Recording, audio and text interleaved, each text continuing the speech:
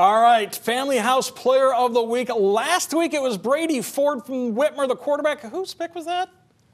This guy right here. Mike Rubb got the Week 1 victory. We'll find out who the nominees are for Week 2, beginning with Coach Robinson. Well, you know, you win it again. I want to go back-to-back. And if you're going to go back-to-back, you got to go to Cherry Street to go back-to-back. I am going with Anthony Lawrence Jr. He is a big-time player. You know Victor Singleton, but on the opposite side of the ball, they're going to try that man. They tried him 1,000 times. He got the big play right here. He got a forced fumble, and he had tons of PBUs. Anthony Lawrence Jr. That's my pick. Pick him, y'all.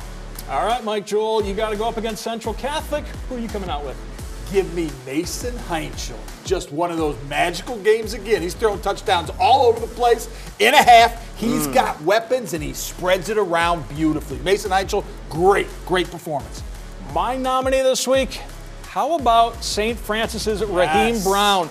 Diving catch offensively, add another touchdown catch, sandwich in between that. Oh, just a pick six for the Knights as St. Francis got their first win of the Josh Linke era, thanks to Raheem Brown. And finally, our fans pick Josh Tackett.